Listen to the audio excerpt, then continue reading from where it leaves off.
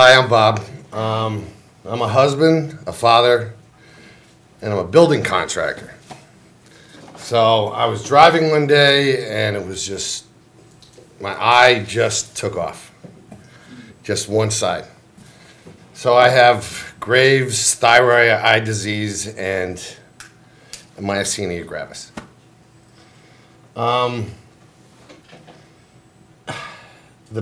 hardest part for me is I couldn't work.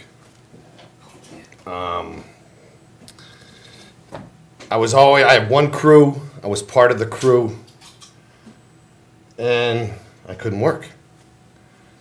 So I took all this medicine and I wanted it done right away. In my business, you want something done right away. So I would go to the doctor and say, why can't you fix it? You know, let's do it now. And everybody said to wait.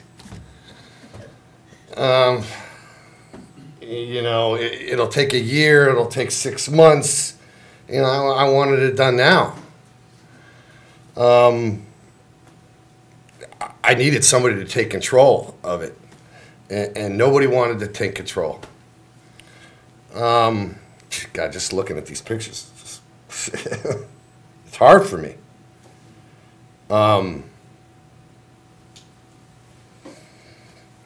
I had radiation, I took prednisone. Next week, I'm totally off prednisone. I'm still on prednisone this week, but next week I'm off. I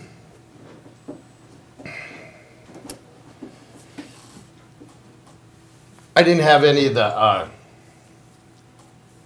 the cloudiness, or, you know, maybe I did, but the prednisone made me edgy and made me, and I called it Mean Bob. But I think that's what helped. I mean, they kept the swelling down, and I don't know, I guess, Kimberly, can you help me with that? Did that help me? Yeah. Did it help me? Mean Bob had a bunch going on because, you know, he's hyperthyroid, and myasthenia is sensitive to prednisone, and thyroid is sensitive to prednisone, but Bob was sensitive to prednisone. I was sensitive to prednisone, right? I mean, and Bob was like to do what with his medications? Yeah, sometimes I would add more or take away some, and yeah, I would do that. Yeah, I just wanted to fix it, and I thought I knew more than the doctors, but in the beginning, nobody was giving me any. I mean, and then I went to Kimberly, and she took control of it. I mean, or took control of me. And I think that was more of it.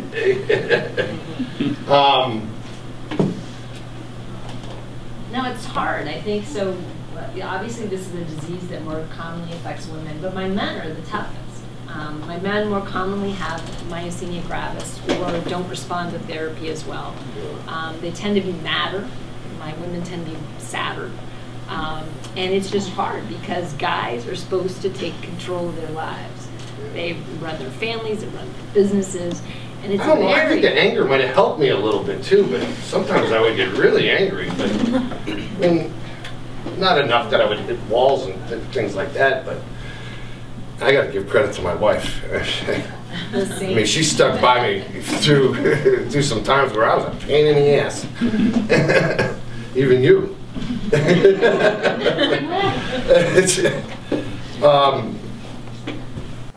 I don't know. I guess I want to, you know, say something to people today. And I mean, I can see today. I mean, I can work. I'm out there swinging a hammer. I can cut. I don't see two lines when I'm cutting on cutting a board. You know, it's back the way it is. I don't care if I don't look the way, you know, maybe I'm a little puffy still, and that's okay. But, I mean, you could take the medicine, but the surgery is what helped me, I think. And, because I had to work. I mean, I want to work. I like that. So. Okay. Questions for Bob? Enough for me. So the chemistry surgery he had was called strabismus surgery. So the surgery to correct the position of the thigh muscle. I had radiation too. We did radiation. Yeah, and so he had radiation because his TSI was very high and he was very active. Had plasmapheresis, which is, so here's his muscles, so they're very large, but actually the motility problem, the way he moved, was due to the myasthenia, which is that neurologic thing I told you about. And so it was definitely a fencing, going back and forth with other doctors trying to get control of what he was on to try to get them to not over-medicate him. And this was right before surgery, when it had become more of a problem of the eye being a stable problem. And this is the point at which the strabismus surgery works. And so we talked about double vision. When the double vision is intermittent, like some of you guys mentioned yours is, this doesn't work. But when, obviously, this doesn't make for a very productive worker if you can't, you see two hammers and two nails. So, and we have ongoing, issues, as we talked about. You're still on the prednisone.